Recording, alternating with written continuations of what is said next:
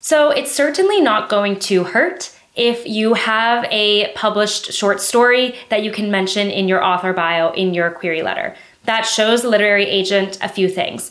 A, you take your writing seriously, you've committed time to creating that story and then sending it out to literary magazines and then working with the magazine to get it published.